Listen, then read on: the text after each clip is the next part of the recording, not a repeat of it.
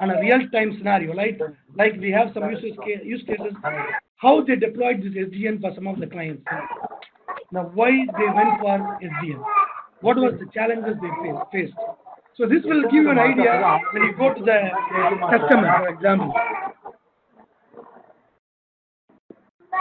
When you go to customer and he's saying that I have 1, 2, 3 challenges, then you will be able to think of a solution. You can tell, okay, this problem could be solved by having this technology. So you need to see some kind of use cases. We will talk about that, and then we'll talk about the product features, and then we'll talk about integration. We call in SDN there is something called overlay and underlay.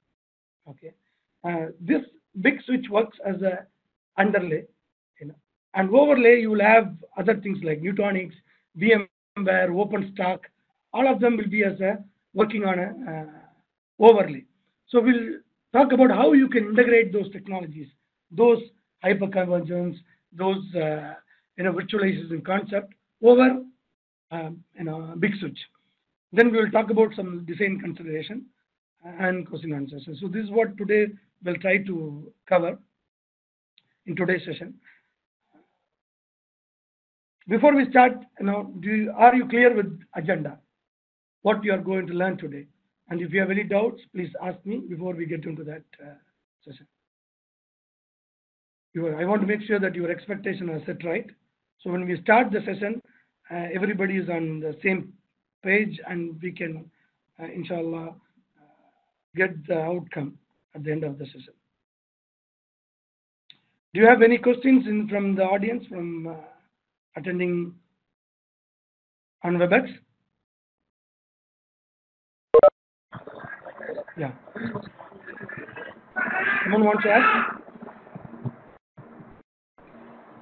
Fine. Yeah, Mohammed, I want to ask this product is more competitive with ACI or is it something different like? Okay, fine. So Cisco AC is asking about how this is competitive with Cisco and other brands. So Cisco is very specific to Cisco, right? But this one is open networking. So you can use any switch, any hardware, any appliance which support open networking platform. And Big Switch is only supplying the software, which is the brain of the SDN. Okay, so you can use Dell, you can use HP switches.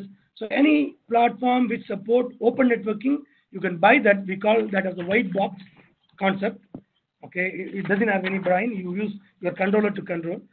So this Big Switch is becoming more popular, especially in ISPs and big deployment like Facebook, Google, Amazon, Azure. Wherever they have cloud infrastructure, this becomes very popular because it works with all this open standard networking. When we talk about Cisco, it's very specific to Cisco product. You have to buy a specific product series like 9K, 7K.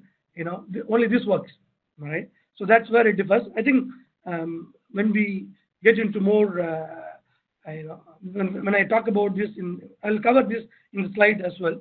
But to answer you, this is much more open than Cisco. Nice, thank you. Welcome. Any other questions? I want to make interactive so that you don't you understand it. You're just not just running towards slides. So if you have any questions, please you can type on the chat box, and then I can pause and answer you. Great. So let us get into the subject.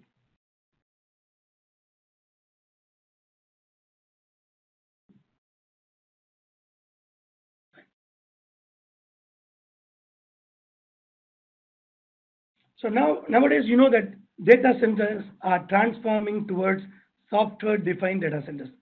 Earlier, we used to have racks of servers, loads of switches, cables going across here and there, and going and connecting with your console, trying to manage. But now the entire concept of data center is changing, and everybody is moving towards software-defined data centers. So that's what the core subject, core topic we'll be talking about today. Inshallah, then you at the end of the session, you know what is SDDC. At least you will know that definition of SDDC, inshallah. Okay. So the main advantage of SDDC is you can run cloud native applications, and also you can support business demands, and also the other thing is the cost optimization.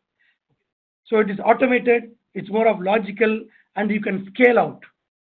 Today, if you go to Amazon or Azure in a cloud, and you are talking about, you started with the small service, right?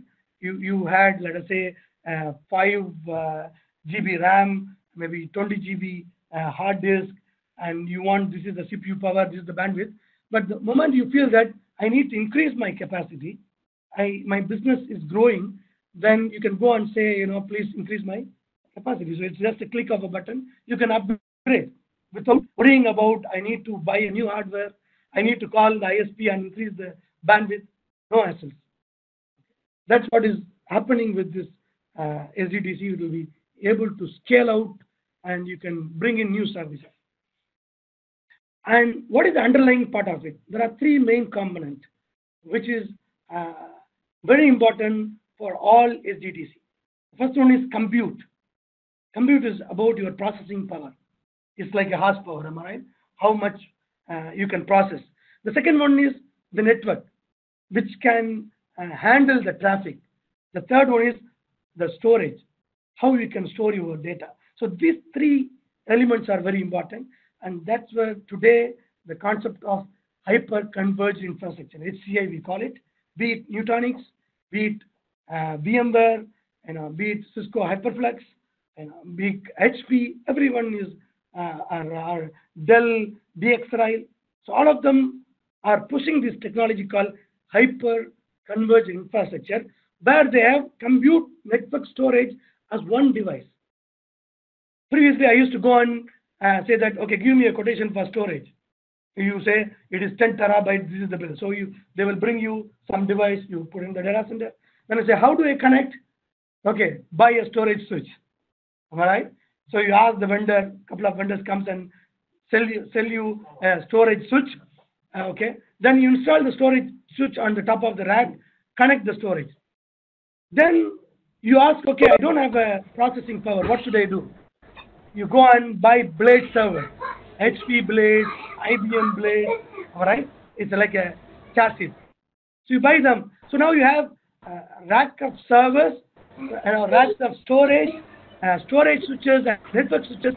Everything is different silos, different domains. And you have different departments to manage. And all these things are used for what? All these things are used for what at the end of the day? You will be running your application. Service is something which will be running on all this, underlay. Right? You may running ERP software, you may run a website, you may run a business application, your Oracle, your program, whatever you call it. All these applications run. So at the end of the day, what is all these technologies, all these concepts is to meet my business requirement. Am I right? So today, everyone looks for what is the time to market. I want to launch service. I know that Etisalat want to launch some services. They would like to do that within maybe 2 months, 3 months time, because that's the time they have. Before that, they have to capture the market. Imagine they have to roll out such a big project for application, new application. Let's say Etisalat or even for example Adnak. And you are going to get a quotation, start processing your hardware vendor, software vendor, network vendor. Imagine the time it's going to take. Maybe project they want to complete in 3 months, you will get the quotation after 2 months. All right? So a product will be delivered after another 8 to 10 weeks. So it's very difficult to manage. The business demand is growing, and if you are not agile, if you are not scalable, if you are not able to fulfill the business requirement on time, then you are out of the business. Somebody else will come and capture them. All these things, they made it club together, and they run out on HCI, platform, and this entire infrastructure is again, how do you program, how do you make sure everything is runs? You use software defined data set, SDN concept. Okay.